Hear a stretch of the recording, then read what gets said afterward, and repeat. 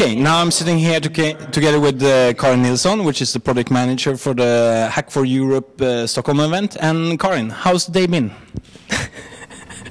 I think it's been quite good. It's quite late now, and there's just a few of us left. But I think it's good. And then we have to see tomorrow what the outcome will be. You did a bit different here in Stockholm, I'm told, with having a get-together with people working within the government and within the institutions to actually get something more out of the hackathon itself. Exactly. We thought that it was important to make a buzz about the event as well, not just the event, not only the competition. Since the competition is so important, it shouldn't just pass by. The general attitude, if we talk about the people with the actual say-so in this matter, when you get to a point of actual implementation, what's the general attitude? What's the most feared? Sorry for the bad English. No. For the implementation, you mean for getting out, for getting it licensed, the data, or which part? No, I was thinking about Johanna Berg, who is sitting next there. Over there, and she was talking about the cost of copyright and intellectual property, and when you have these immense archives, but the trouble of actually doing something with them. Yeah, I think there's mainly two parts of it. One thing is that people are scared, that Johanna talked about. It's like being scared of dogs or something, and then you don't know what to be scared of, so you just don't do anything. So that's one thing. And the other thing is that people don't value what they have. They think that this is just stuff and no one is really interested. So we just keep them because we're our museum and we have to have collections, but we don't really care about them. And then you don't do anything about them. I thought it was kind of interesting when Kristina Alexandersson was talking about the Great Depression, and she pointed out, like, when you do a Google search and you look at the American archives and you have this immense, you really get the feeling about what's happened. Yeah. But when you look at the European Depression, you get a totally different picture. Yeah.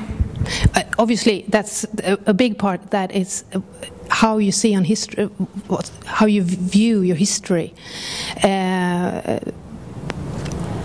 Different countries have different ways of seeing on their own history, and it's like the vinnaren skriver historien. The winner writes the history. Exactly, and therefore maybe it's more difficult to find information about that from Germany, for example, because it started the World War II in Germany, and that's a completely different way of looking at it.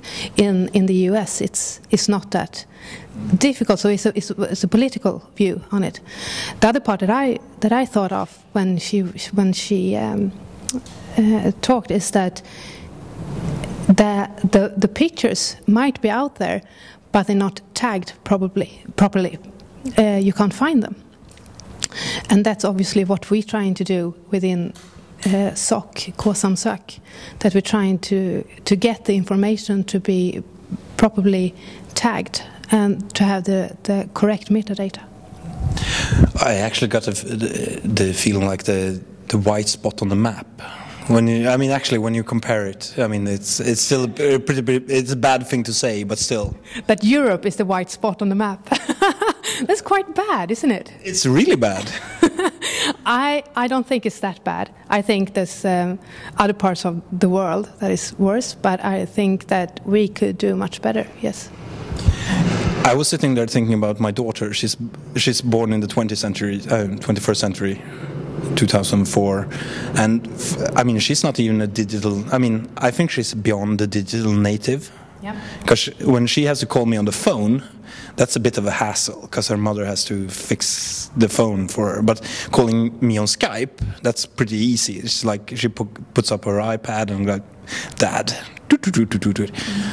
But in an environment like that, how much? I mean, I see another problem with the digital natives, and we here are pretty informed about the options.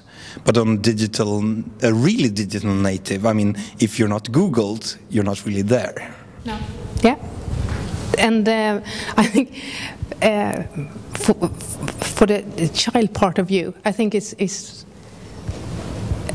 going to be more and more important to be digital. Otherwise, you don't exist. And I'm not the first one saying that, but it's getting more and more like that. Yeah.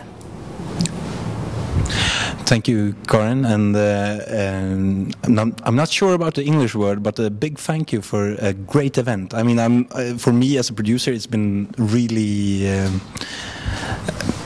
so many good speakers, and we were down in the Bat Cave recently, just visiting the hackers, sitting there working, and it's like a church. It's completely silent, and everybody's sitting like. So I think it's very impressive. Thank you. Thank you.